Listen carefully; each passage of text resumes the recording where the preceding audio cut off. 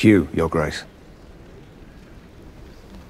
Before we begin to understand who or what exactly the Dragonseeds were, let's go back into history and try to understand their origin and the disgusting tradition that was practiced in Westeros before Aegon conquered it. Some may tell you that Dragonseeds are simply bastards with Valyrian blood, but there's much more to the story than that. So in this video, we will explore the real history behind Dragonseeds, which goes back to the age of the first men. Next, we'll dive into the evolution of Dragonseeds in Westeros before exploring the super significant role they played in the Dance of Dragons. Let's begin. But before we go into our explanation, we have a very small request. If you like our content, please support us by subscribing to our channel. This is a small click for you, but for us it means a lot. Thank you. Let's begin.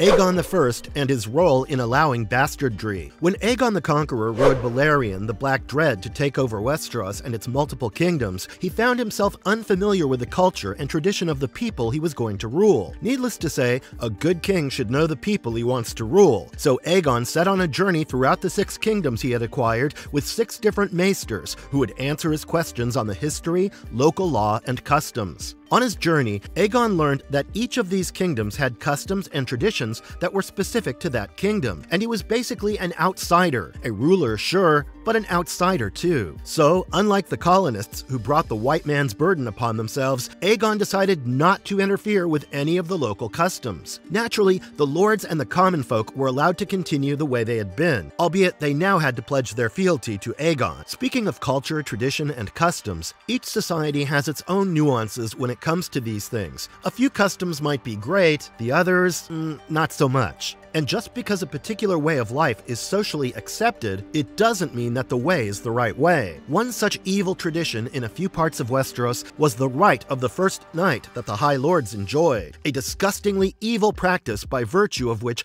the High Lords often preyed on the daughters and wives of the fishers of the sea and the tillers of the land. According to this rite, the lords and their armed men would come down to weddings from their high castles and take away the brides right after they had said holy vows before the gods.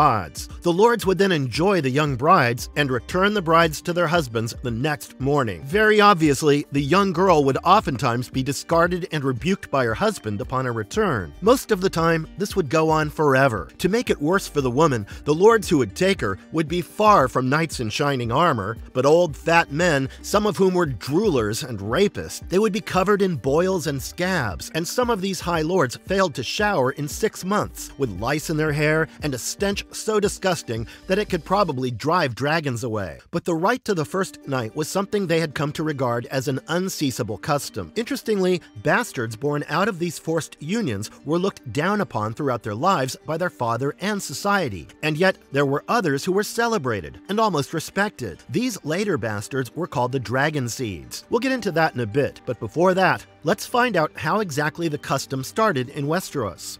The origin of Rite of the First Night and Dragonseeds in Westeros. The concept of the right to first night, or jus primae noctis, in Westeros dates back to the 9th year of Aegon the Conqueror's rule. Aegon granted the ruined castle of Harrenhal to Sir Quentyn Quaharis, his former master of arms. When Quentyn died, his grandson Gargan, known as Gargan the Guest, inherited the castle and became infamous for attending weddings in his domain to claim the first night with brides. However, this custom actually predates the Andals, stretching back thousands of years to the time of the first men. Lord Albin Massey, King Jaehaerys' justiciar, argued that the custom was a symbol of strength and honor among the first men. The warlords were seen as mighty heroes, and when they blessed a maid with their seed, it was considered an honor. The children born from this union were believed to be stronger and better. Husbands felt privileged to raise these children, but over time, this practice degraded into a curse. Those who were far from heroic, and they were now exploiting the custom. Interestingly, Grand Maester Bennifer claimed that the Andals did not practice this tradition in Andalos, their original homeland. Anyway, the practice continued until the time of Queen Alysanne and King Jaehaerys. During a trip to the north, Alysanne learned of the horrors of this custom firsthand from a victim in a brothel. Deeply disturbed by what she had heard from the poor girl, Queen Alysanne brought the issue before the king and his council. Grand Maester Bennifer seconded what she had to say and agreed that the custom was an evil that needed to be eradicated abdicated at the first instant. He said, and I quote, "Our knights swear to protect the innocence of maidens. We swear our marriage vows before the father and the mother, promising fidelity until the stranger comes to part us." The queen also argued that the custom was a grave injustice to the realm. Now, it all came down to the king, who acknowledged the evil nature of the practice, but was aware of the potential backlash from the lords. He tells the queen that even Orys Baratheon, the founder of House Baratheon, was a Dragonseed, born out of wedlock to Lord Aerion, father of Aegon I. About Dragonseeds, the king said, "Dragonseeds, they call them. It is not a thing to boast of, but it has happened, mayhaps more often than we would care to admit." This showed the deep-rooted connection between the houses Baratheon and Targaryen. If you think about it, Targaryen blood has always sat on the Iron Throne, given that Robert was a descendant of Aerion. Anyway, despite knowing the challenges, Jaehaerys ultimately sided with his wife and abolished the right of first knight. However, the custom didn't die out completely. It persisted subtly and even influenced the Targaryens, so much so that it played quite a significant role in the events leading up to the Dance of Dragons. Let's find out how.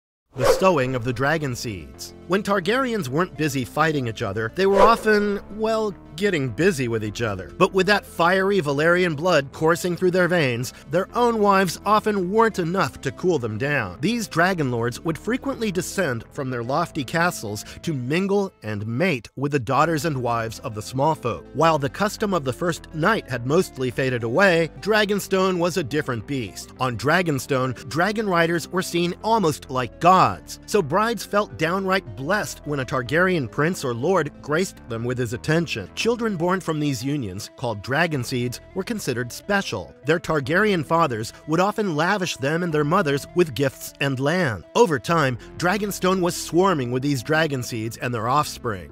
As the war between Rhaenyra's forces and her half-brother Aegon raged in its full swing, things were looking a bit dicey in the dragon department for the Greens. Sunfire, Aegon's dragon, was left licking its wounds near Rook's Rest, while Prince Daeron's dragon, Tessarion, was in Old Town. This meant King's Landing had only 2 dragons on standby, Aemont Targaryen's fearsome Vhagar and Queen Helena's Dreamfire. But Helena was too heartbroken over her child's loss to be of any threat. Meanwhile, Prince Jacaerys, the son of Rhaenyra and Laenor Velaryon, was itching to storm King's Landing, as he knew that Vhagar was the only real obstacle. He figured that if he attacked with his dragon Vermax, his mother's Syrax, and his uncle's Caraxes, they might just stand a chance against Vhagar. But then there were 6 riderless dragons at Dragonstone, where Camp Black was presently based. 3 of these dragons were wild and had never been tamed, and the other 3 were without riders due to the war. Jacaerys noted that they didn't have enough dragon riders left to tame the likes of Grey Ghost or Seasmoke, but Mushroom, the jester of Rhaenyra's court, suggested Jacaerys look for potential dragon riders among the Targaryen bastards. "Under the sheets and in the woodpiles, wherever you Targaryens spilled your silver seed," he quipped. Well, at least he claims that he suggested it to Jacaerys, and although we would not know the truth, it's a fact that Jacaerys started looking for more dragon riders amongst the common folk. In a nutshell, this was a move to bolster their ranks with so-called Dragonseeds, those of Targaryen blood, but not of legitimate birth. It was a risky gamble, but one that could potentially tip the scales in favor of Rhaenyra's side in the ongoing struggle for the Iron Throne. However, none of these illegitimate children really knew how to ride a dragon. That's when Prince Jacaerys announced that anyone who could tame a dragon would be rewarded with riches, lands, and a knighthood.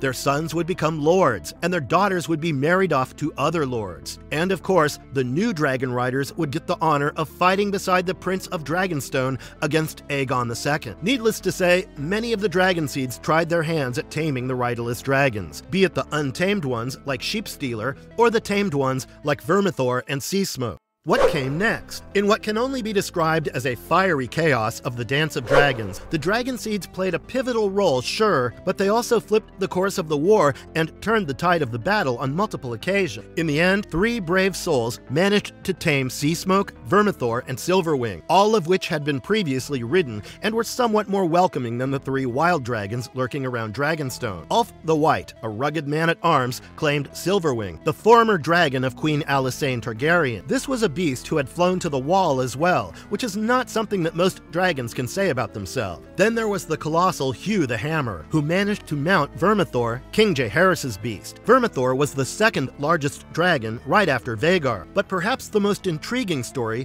is that of Adam of Hull, who became Seasmoke's new rider. Adam was the son of Merilda, a shipwright's daughter, and he had a younger brother named Alan. Both boys had the telltale white hair that marked them as Targaryen bastard, but Merilda had kept the identity of their father a secret until Prince Jaehaerys called for new dragon rider. Merilda claimed that Laenor Valyrian was their father, but everyone knew Laenor's preference for men, which made this claim dubious at best. Mushroom believed that it was actually Corlys Valyrian, the sea snake, who fathered them. Corlys, who had lost his legitimate son, took a keen interest in Adam and Alan, and even presented them to Prince Jaehaerys in the hope of getting them legitimized. Corlys' push led Adam being declared Adam Valyrian, heir to Driftmark. But the red sowing didn't end there. It brought more bloodshed and tragedy to the Seven Kingdoms. The wild dragons posed their own challenges. No one dared approach the fearsome cannibal, and those who did never lived to tell the tale. Grey Ghost remained elusive until he was eventually slain by Sunfire, who had flown from Rook's Rest to Dragonmont. Yet, amidst this turmoil and the bloodshed, a young girl named Nettles, just 16 years old, managed to tame the wild dragon Sheepstealer. How she did it is another fascinating story, which I will cover later in the video. So anyway, with 4 new dragon riders in his ranks, Jaehaerys seemed to have achieved his goal. Having said that, this victory came at a great cost. The attempt to tame the dragons led to numerous deaths and unimaginable suffering. Those who survived the dragonfire often found themselves in a state worse than death, bearing the scars of a war that tore the realm apart. But what was the fate of these dragon riders? How exactly did they influence the war? Who lived and who perished? Let's find out.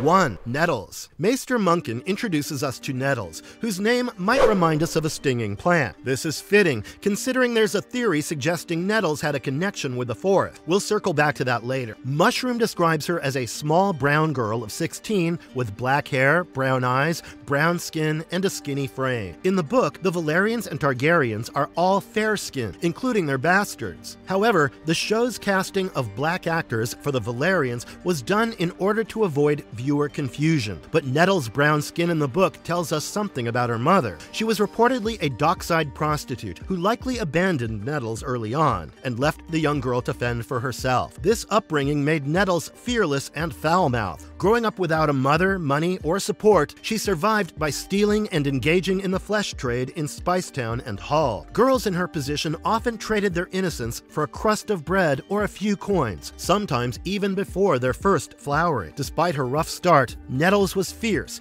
and I believe loyal to Rhaenyra. But how did this young prostitute manage to claim a wild dragon when so many trained knights and lords of Dragonstone couldn't? Nettles' method was unique and simple. She tamed Sheepstealer by feeding him a freshly slaughtered sheep each morning until he became accustomed to her presence. This patience and cunning allowed her to bond with the dragon in a way that the others couldn't. Nettles proved her worth in the Battle of the Gullet, where she fought for Queen Rhaenyra Targaryen. While others celebrated, she was tearful because of Prince Jaehaerys' death and the destruction of her home Spicetown. Later, she landed her dragon on Visenya's Hill during the fall of King's Landing. But of course, her adventures didn't end there. Nettles joined Prince Daemon Targaryen to hunt down Prince Aemond and his dragon Vhagar along the Trident. They stayed at House Mouton's castle in Maidenpool, from where they searched every morning for Vhagar and Aemond. Because the two spent so much time together, rumors flew about their relationship. Mushroom says that Daemon had fallen for Nettles and taken her as a lover. Gildane found this story more credible than most because they slept in adjoining rooms, dined together,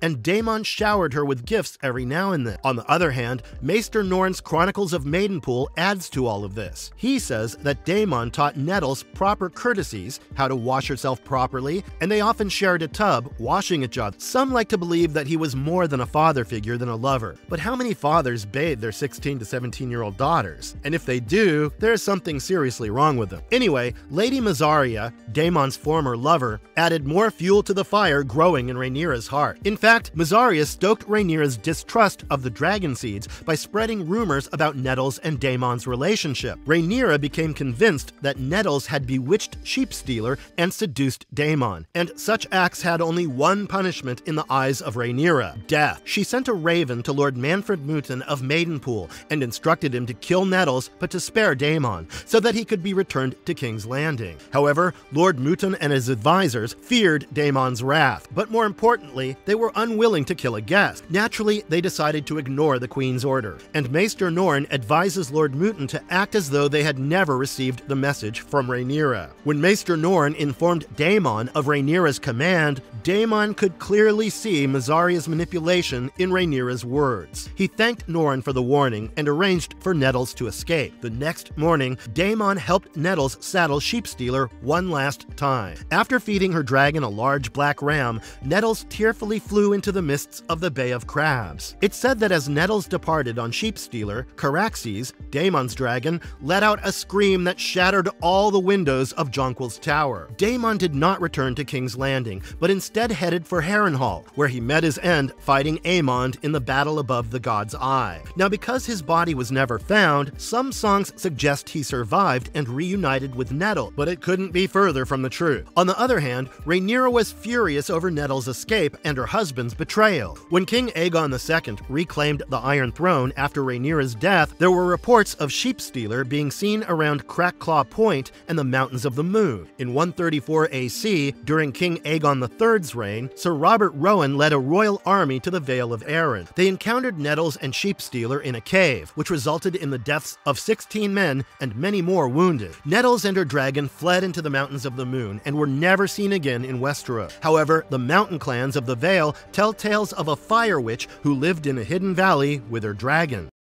2. Hugh Hammer and Ulf the White. Hugh Hammer's origins are rather mysterious, mostly because GRRM had no reason to build him a good backstory. Anyway, he somehow managed to claim Vermithor, the colossal beast that once belonged to King Jaehaerys. Vermithor was the second largest dragon in the world, right after Queen Visenya's Vhagar. In the series, we see Daemon singing to Vermithor, perhaps trying to reawaken the dragon's connection to humans after decades without a rider. If things had gone differently, Vermithor might have even surpassed Vhagar in size, because Vermithor was a much younger dragon than Vhagar. Now, why Vermithor chose Hugh Hammer is again a mystery. There's a theory floating around that Hugh might have had some link to the old King Jaehaerys. Kind of like how Adam of Hull managed to bond with Sea Smoke, despite the official claim that Adam was Laenor Valyrian's son. A bit dubious, I know, but he still had some connection with House Valyrian, even if it was through Corlys. When Hugh Hammer joined Rhaenyra's side, the Blacks' half the battle had been won. But soon, the tides of war demanded action. After Prince Lucerys Valerian's death, his brother Jacaerys was desperate to protect his sibling and sought to send Princess Viserys and Aegon to Pentos for their safety. However, the Triarchy ambushed them and captured Prince Viserys, and in the aftermath, Jacaerys was also killed. Despite the chaos, Hugh Hammer and his fellow Dragonseed Ulf White celebrated their so-called victory with whining and dining. After Rhaenyra took King's Landing, Hugh Hammer followed, and even his arrival was filled with violence as he killed one of the Queen's knights over a dispute in a brothel. Despite this, he was knighted and given land. It wasn't before long that Hugh and Ulf White were sent to defend Tumbleton against the Hightower forces. However, they betrayed Rhaenyra and joined the Greens, which was the first major defection that Camp Black had to face. So why did they switch sides? Well, it's Game of Thrones. Betrayal runs in the blood, and power shifts like the wind. You either win or you die. And sometimes, switching sides is sometimes the best chance for survival. Tumbleton was a quaint market town that nestled on the banks of the River Mander. House Footley's seat, though lightly guarded, swelled with thousands of reinforcements from the south and the Riverlands. The Black faction was riding high on their recent victory, and with the arrival of Ulf White and Hugh Hammer on their dragons, it seemed like the deal was sealed. After all, Silverwing and Vermithor were powerful old beasts. But as I mentioned, the tides of war are ever treacherous. Soon the Hightowers entered the scene, and although they were trembling in the shadow of these mighty dragons, they knew how to play politics, how to buy people, and most importantly, how to break the Blacks. They sent defectors to infiltrate the Black camp. Among them are Lord Owain Borney and Sir Roger Corn, who managed to sway Hugh Hammer and Ulf White to their side. Hugh Hammer, despite his build, physique, and the power of Vermithor, had never faced a real battle. The sight of the Hightower army's spear points glittering in the sun filled him with dread. threat. Tessarion, though smaller, seemed like a serious challenge to Hugh, and Hugh Hammer wasn't ready to face Tessarion. But fear wasn't the only motivator. Hugh Hammer was driven by greed. He craved more than just the knighthood he received from Rhaenyra. He desired land, titles, and power. Despite being knighted and given land, he wasn't satisfied. When Daemon had suggested rewarding Hugh and Ulf with the castles of the executed lords Stockworth and Roseby, Rhaenyra vetoed the idea. This slight got coupled with promises of greater rewards from King Aegon, and Hugh decided it was time to bleed green. Silverwing and Vermithor turned against Rhaenyra's forces. Tumbleton became a hell, engulfed in dragonfire. Homes, shops, septs, and people were incinerated without any regard. The roar of dragons and the screams of burning men, women, and children filled the air. In a matter of moments, Rhaenyra lost not just a strategic stronghold, but 2 powerful dragons and a significant portion of her army. The betrayal at Tumbleton was a devastating blow, which changed the course of the war and the future of House Targaryen. However, the cheers of the Greens quickly turned to despair when news of Aemon's death reached them. Yep, he had been slain near Harrenhal by Daemon and his dragon Caraxes. This news left Hugh Hammer as the rider of the largest living dragon, Vermithor. Hugh felt invincible, for dragons were the nukes of Westeros, and now he had the biggest one. Hugh started to believe he was worthy of the Iron Throne, and told this to Prince Daeron Targaryen, who was justifiably enraged. When asked what right he had to claim the throne, Hugh replied that his dragon gave him the same right that Aegon the Conqueror had. Quite obviously, the highborn knights and lords couldn't stomach the idea of a bastard on the Iron Throne. A secret meeting was called to discuss how to deal with Hugh Hammer and Ulf White. Ulf, often drunk and lacking military prowess, would be easy to kill. But Hugh was a different story altogether. He was protected by loyal men eager to earn his favor, so he was not easily reachable. Still, a plan was hatched to eliminate him, and just as it was about to be executed, Adam Valyrian arrived with his dragon Seasmoke. Hugh Hammer rushed to reach Vermithor, but before he could mount his dragon, Sir Jon Roxton struck him down with his Valyrian steel sword, Orphan Maker, and so ended Hugh Hammer. As for Ulf White, he was poisoned by Sir Hobart Hightower. 3. Adam Valyrian. I've already spoken much about who Adam was and how he got to ride Seasmoke, so I won't be repeating it here. Anyway, after the betrayal by the 2 betrayers at the First Battle of Tumbleton, the Black Council was in turmoil. Suspicion fell on all Dragonseeds, and even Adam Valyrian's loyalty was questioned. Despite Lord Corlys Valyrian's impassioned defense, proclaiming Adam and Alan as true Valyrians, Queen Rhaenyra was not convinced. She ordered Sir Luthor Largent to arrest Adam in the Dragon Pit, but Adam had been warned about this already and managed to escape on Seasmoke. Once again, Rhaenyra found herself losing a dragon, but this time around, she also lost her Hand of the Queen. Corlys was beaten and imprisoned for his loyalty to Adam, but Adam was determined to prove that not all bastards were traitors, so he flew from King's Landing to the God's Eye and sought counsel with the Green Men. Who are they? Well, when the first men came to Westeros, they found themselves in conflict with the Children of the Forest, but this bloodshed went for far too long, and it was finally decided by the elders of both the warring factions that they needed peace. In its aftermath, green men were created to protect the weirwood trees on the Isle of Faces and the Isle itself. Anyway, after meeting the green men, Adam railed an army of loyalists from castles great and small. By the time he was ready to strike Tumbleton, he had nearly 4,000 men behind him. Adam attacked Tumbleton at night, and as expected, he caught the Greens off guard. Amidst the chaos, Adam saw the dragons Vermithor, Silverwing, and Tessarion wreaking havoc. Tessarion was now riderless and enraged. As Tessarion took flight, Adam on Seasmoke met her in the sky. The 2 young dragons fought fiercely, and the battle turned into a chaotic rout, especially when the riderless Vermithor rose into the sky, indiscriminately killing those on the ground below. As Vermithor went on a rampage, Adam Valyrian and Seasmoke fought him as well. According to Archmaester Gildane, Adam felt a duty to protect his men. Although he knew deep down that Seasmoke couldn't match the might of the older dragon, Adam kept on going. The battle intensified as the riderless Tessarion joined, and the 3 dragons fought amidst mud, blood, and smoke. In the aftermath, Lord Unwin Peake accepted defeat and ordered a retreat to Old Town. Adam, once accused of treachery, had saved King's Landing from Rhaenyra's enemies, but he sacrificed his life in the process. I am indebted to you, Alan.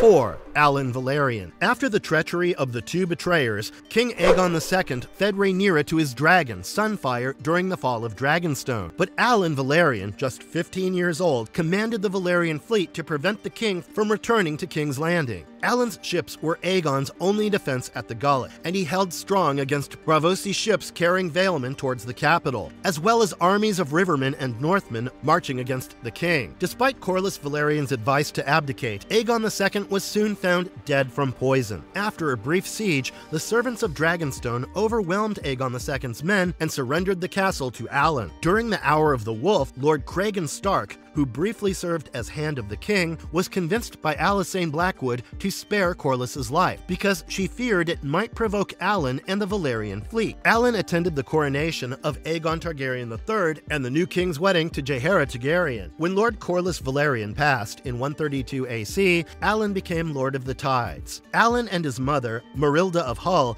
transported Corlys's body to Driftmark and buried him at sea aboard Sea Snake. Although Daemon and Daeron Valyrian advanced their own claims to Driftmark, the brothers reconciled with Alan after Aegon's regents ruled against them. Sir Malentine and Sir Rogar Valyrian, two of the Silent Five, attempted to assassinate Alan at Castle Driftmark. Malentine was killed in the attempt, and Rogar chose to take the black. As Corlys's heir, Alan attempted to join the regents, but Sir Tywin Lannister, Hand of the King, rejected him for his youth and selected Lord Unwin Peake instead. Later, in 132 AC, the regents attempted to marry off Aegon's heir, Lady Baela Targaryen, to keep her under their control. Baela escaped the Red Keep and fled to Driftmark because she wanted Alan. They were married in the Sept at Dragonstone a fortnight later. Although some regents wished to appeal to the High Sept for an annulment, the Hand publicized that the marriage had been arranged by the king and court. After the death of Sir Tywin Lannister in 133 AC, King Aegon III named Alan Valyrian as his Lord Admiral.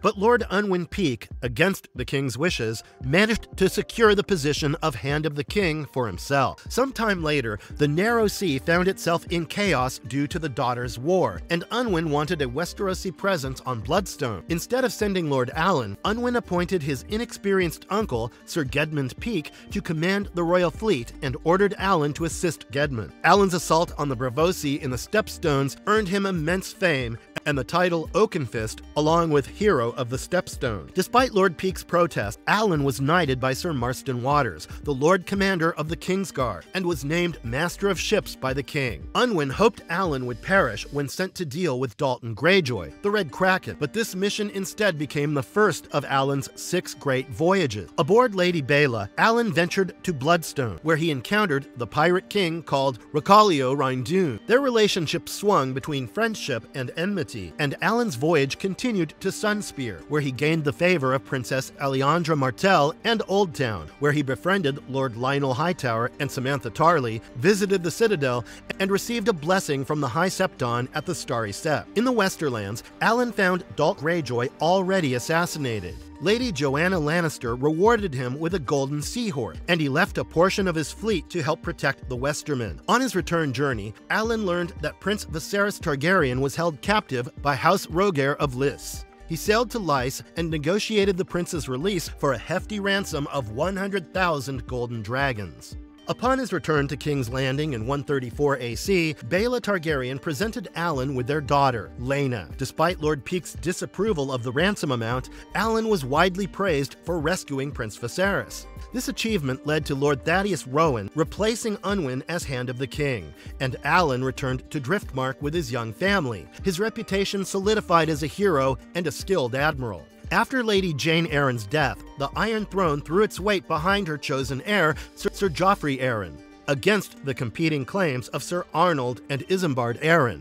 The rebellion in the Vale of Arryn escalated after Sir Corwin Corbray was killed at Runestone. To crush the uprising, Lord Thaddeus Rowan sent 2 armies, while Sir Robert Rowan took the high road, and our man Alan Valyrian transported Moredo Rhaegarys' forces by sea. Alan's fleet clashed with Isambard's cell sails at Gulltown and secured victory, but lost hundreds of loyalists in the process. In his later years, Alan helped King Daeron Targaryen I in his conquest of Dorne as Master of Ships. He commanded a fleet that broke the Planky Town and swept up the Greenblood River, while Daeron engaged the main joined Dornish forces in the Prince's Path. Alan returned to subdue Plankytown and the Greenblood in 160 AC, after the Dornish rebelled, but the young dragon Daeron was slain the following year under a peace ban, which led to King Baelor I making peace with the Dornish. Unfortunately, Alan disappeared at sea around 175 AC. A year later, Laena, who had hoped to marry him, agreed to wed another, and with that ended the legendary saga of Oakenfist.